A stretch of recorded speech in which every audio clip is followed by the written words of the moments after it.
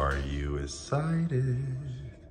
The before and after? Yes, ma'am. Okay. You look like your name should be Belle.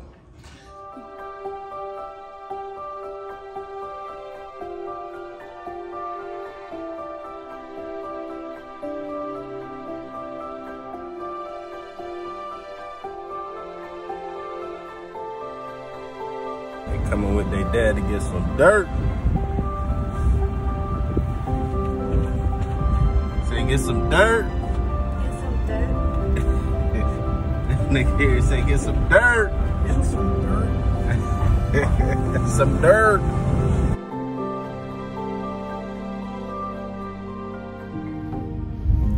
All right, guys, we are here.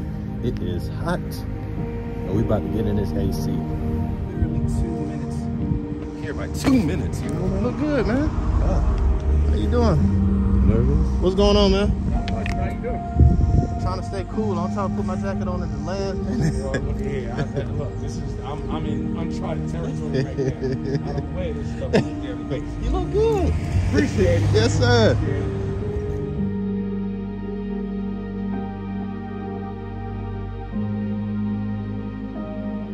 So, how do you feel about it? Well, that's right. Well.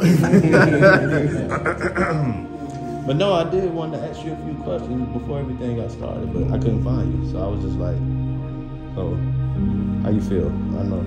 I know how I feel. There you go. I'm nervous and excited. It's like it's like a mixture of both, you know. And as many weddings that I have before,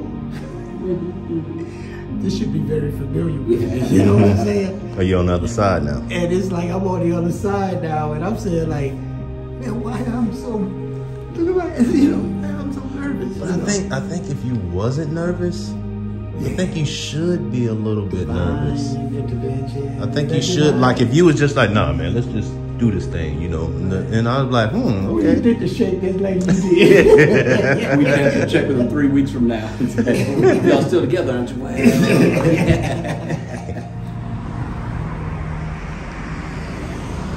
You okay, Elaine? Yes, I am, buddy. Okay, I'll just. Is it now? Mm-hmm. You look nice. Should I leave my pocketbook or should I take my pocketbook? No, you gotta leave it.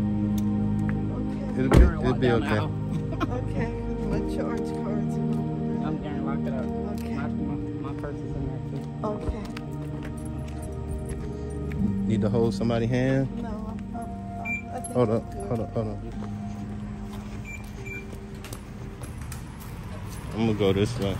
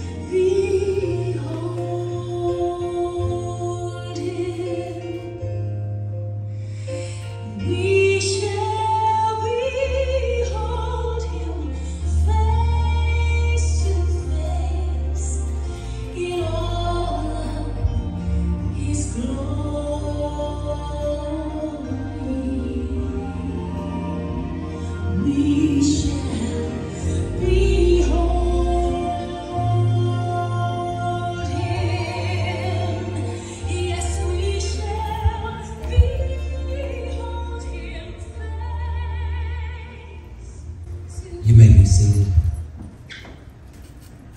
Ladies and gentlemen, it was in Cana of Galilee where Jesus performed his first miracle. It was at a wedding when he turned the water into wine. Today, you're here to participate in the miraculous wonder of two individuals becoming as one.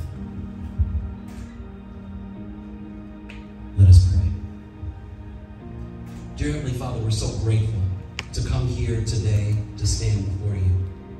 And we realize, Father God, that in your presence is the fullness of joy. We thank you, Father God, for the union of Rogers and Teresa coming together this day for your glory. You said, Father God, that marriage is honorable in all and the bed undefiled. We thank you, dear Heavenly Father, for bringing this couple together. Now let your glory be seen and felt and experienced through this service. This we ask in Jesus' mighty name.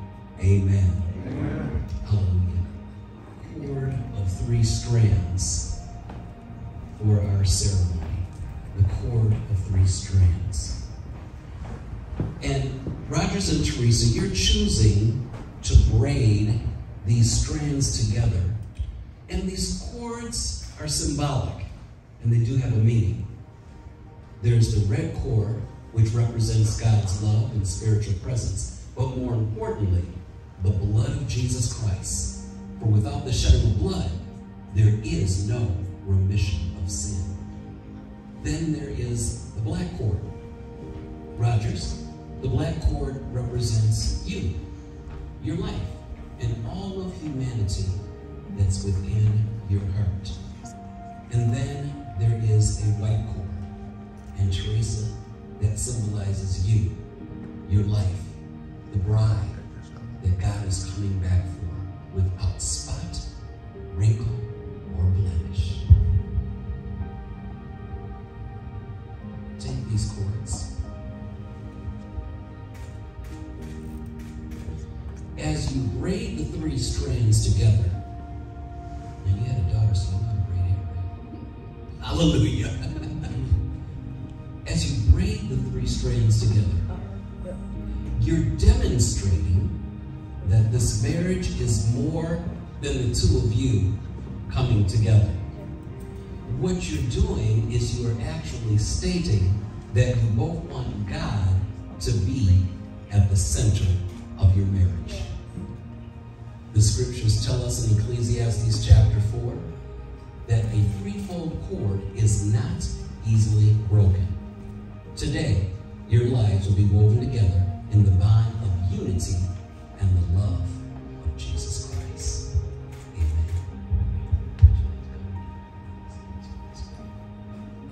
Thank you. Before we proceed, we have some witnesses here in the house with us. Today, this is not a train depot. The Bible said where 2 or more gathered together in the name of Jesus, I'm there in the midst. So I want you to know, you're in the house of the Lord. This is the church of the living God. Amen? Amen. Someone say amen. Amen. Come on now, I wasn't called to do a eulogy. I was called to perform a wedding. Hallelujah. Hallelujah. Because of that, we have some witnesses. Lisa, Eric, I want you to understand that you're not just here standing in proxy. You are here to witness the miraculous power of Jesus Christ. I'm going to ask the 2 of you to do everything that you can to support this union. You're the neighbor, right, Eric? If he comes over and says, she didn't cook dinner tonight, don't pull out the handy. Grab his hand, get on the knee, and start praying. Hallelujah. Lisa, if she complains that the garbage is overrunning for the last 2 days, don't take her out to the girls' club. Tell her, let's pray. The effectual fervent prayers of the righteous availeth much. That's what's going to support this wedding. To the congregants, family, and friends that are gathered here today, you're here as witnesses of God's miraculous power. So I charge you to do everything that you can to keep this union happy and prosperous through the Lord Jesus Christ. I challenge you and I charge you, woe be unto the individual that would try to do anything to make this union be anything other than prosperous and successful throughout their lives. Amen? Amen. Hallelujah. Rogers, I'm going to ask you a question. At the end, I'm hoping you'll be able to say, I do. But while I'm asking it, you search your heart. Amen? Rogers, do you take Teresa as your wife, as your own flesh, to love her even as Christ loved and sacrificed and gave to the church, to protect her and to care for her for the rest and remainder of your lives here on earth, then turn to her and make this profession of your faith. I, Rogers, according to the word of God, leave my parents and I join myself to you to be a husband to you.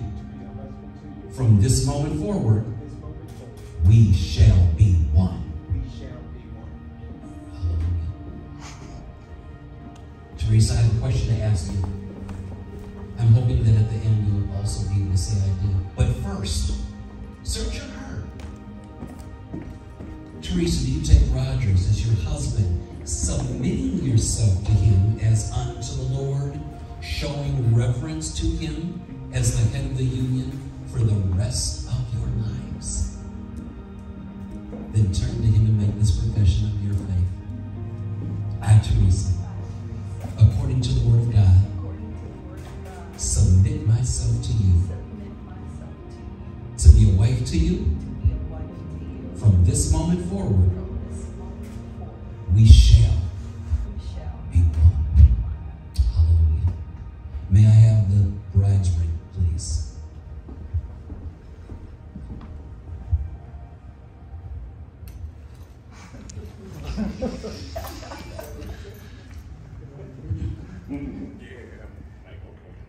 No, I know 15 minutes ago we had rings. I got it. Eric, hold that ring up. A ring is a very special thing. It's a token of your faith and your love. The ring is made out of precious metal. It's a never-ending circle. Something that indicates the continuing love of God, a love that never fails, a love that never presents itself haughty, a love that's not puffed up. In 1 Corinthians 13, we see that now abideth faith, hope, and love, but the greatest of these is love. The Word of God says, above all, take the shield of faith, wherewith you shall be able to quench the fiery dart of the wicked one. If anyone would try to raise his head and break up this union, it would be the enemy. But God said he's given you power to tread upon the serpent, the scorpion, and over all the power of the enemy, and nothing by any means shall hurt you. Rogers, take the ring, please, and place it on Teresa's finger, and say to her these words. It is a token of my love for you, and a token of my faith that I release now in Jesus' name. Amen. May I have the groom's ring, please? A ring can mean two different things. It can be a never-ending circle of love, or it could be a taunting shackle. I'm going to charge you with a memory you should remember always. Teresa stands by your side, not under your feet. You have the responsibility of being the head of the union. You have spiritual responsibility. I want you to wear this ring in remembrance that she is your helpmeet. It must never be a shackle of dominance, but always a reminder of faith and of love. Now, Teresa, I want you to place this ring on his finger. And with these things in mind, there is no place in the Word of God, Teresa, that gives people the right to dominate one another. Your vows have stated that you're willing to submit to your husband as unto the Lord. Amen. Now, as you place this ring on his finger, and as you do this, say unto him, with this ring, I be wed. I give it to you as a token of my faith. I believe with all my heart that this is forever. It is my love and my faith in the name of Jesus. Amen. Hallelujah. I want the two of you to join your right hands together, please. As a representative of the Lord Jesus Christ, before Almighty God, and in the name of the Father and His Son, and the Holy Spirit that abides, rests, and rules in every born-again believer, you are now husband and wife. You may salute your bride.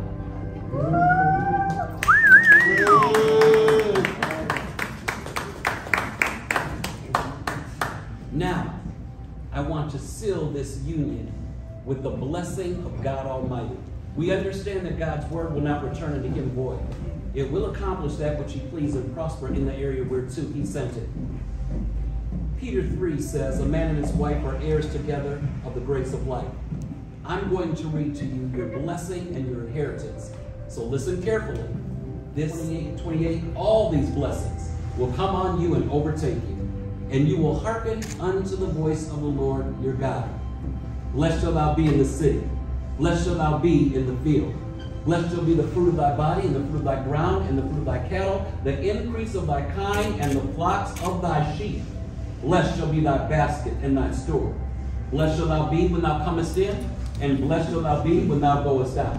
The Lord shall cause thy enemies that rise up against thee to be smitten before thy face.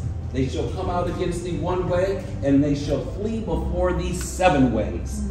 The Lord shall command the blessing upon you in thy storehouses and in all that thou settest thy hand unto, and you shall be the head and not the tail, above only and not beneath.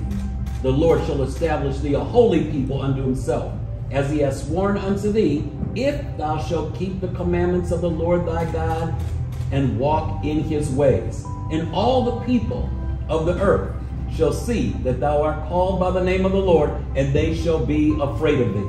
And the Lord shall make thee plenteous in goods, in the fruit of thy body, in the fruit of thy cattle, in the fruit of thy ground, and in the land which the Lord sware unto thy fathers to give thee. The Lord shall open up to thee His good treasure, the heaven to give rain unto thy land in the season, and to bless all the work of thy hands. And thou shalt lend unto many nations, but thou shalt not borrow. And the Lord, He has made thee the head and not the tail, above only and not beneath. And thou shalt not be beneath, because if you hearken unto the commandments of the Lord thy God, which I command thee this day to observe and to do them, all these blessings are yours. Amen. Amen. Amen. Please turn and face our audience here today. Ladies and gentlemen, I would like to present to you Mr. and Mrs. Rogers Jewelry.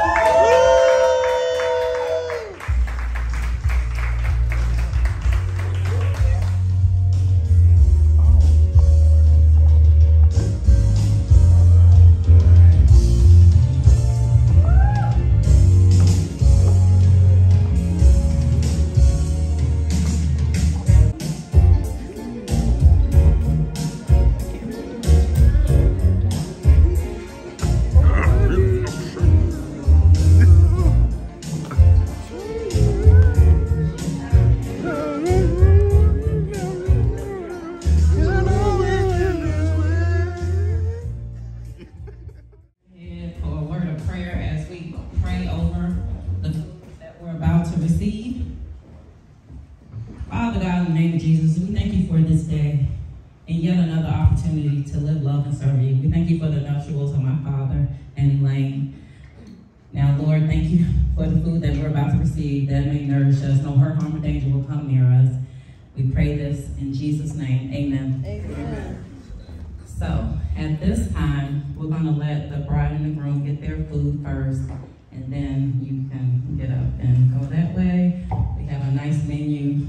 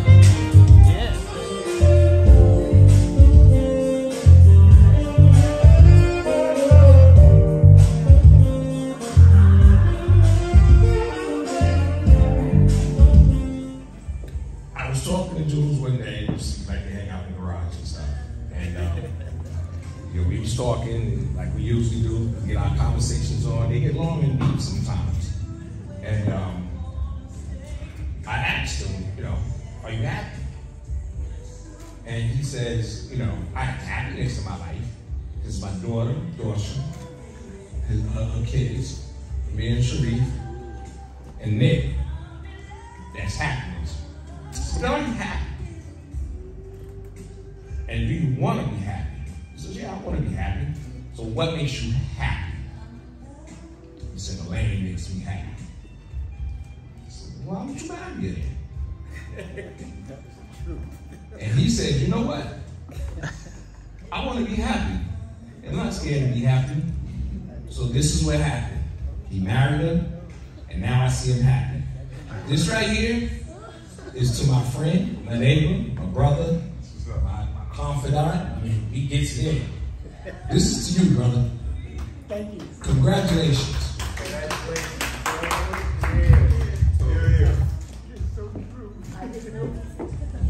To Rogers, I want to just share that love is not a matter of counting the years. It's a matter of making the years count. It is the master key that opens the gates to happiness. May your love be warm words on a cold evening and a full moon on a dark night.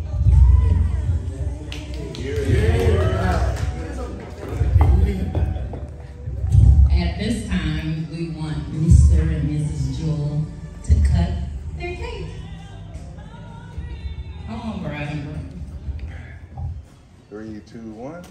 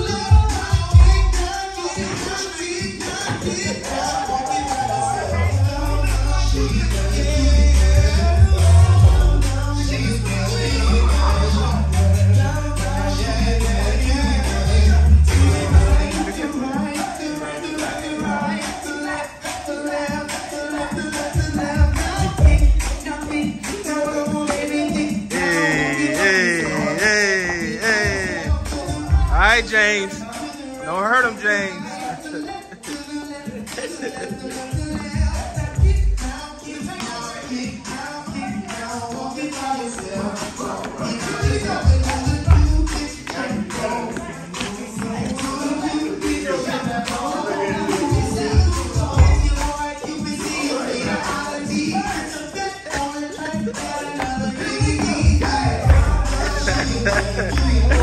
Get him, Pops. I can't keep up with him, man. Oh, Lord, have mercy. Oh, Rambo.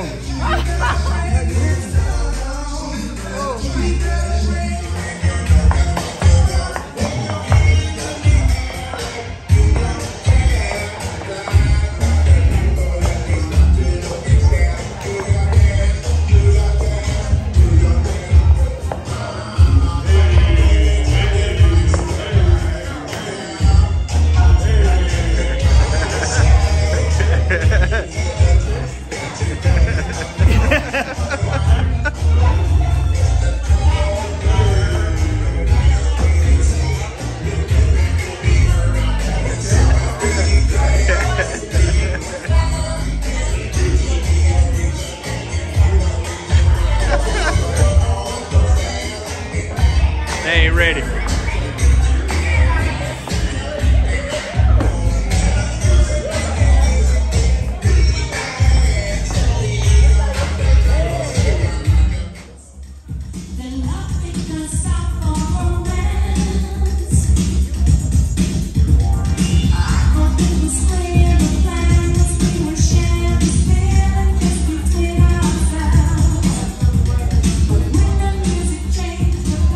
Got the family model right here. You know what I'm saying? How we do this?